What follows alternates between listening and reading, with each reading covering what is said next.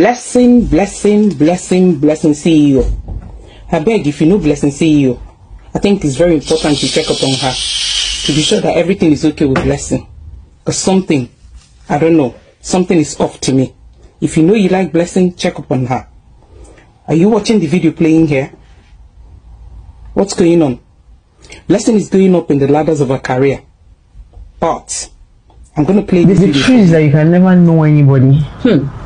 People unveil themselves differently depending on the circumstances surrounding them. Damn. They go say na crayfish waiting to make crayfish bend. It's true. It's your circumstances just make us take decisions that we don't want to take. So for me, I don't think there's really nothing. There's nothing I want to know a man for. If you see Blessing's speech, if you see Blessing eyes, the first video that I played, you see Blessing 2 wrists. So many people say Blessing, like Bana they do them.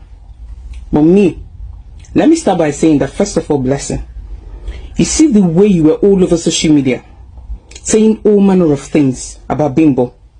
First set of people you need to apologize to are Bimbo's family. Ask for their sincere forgiveness. Blessing used to be one of the strongest women I got to know on social media. Blessing has been on social media for over, maybe going to 10 years now. But as Blessing is climbing the ladders of her career, what I'm seeing, I don't understand. Forget dragging, forget saga, forget jokes on social media.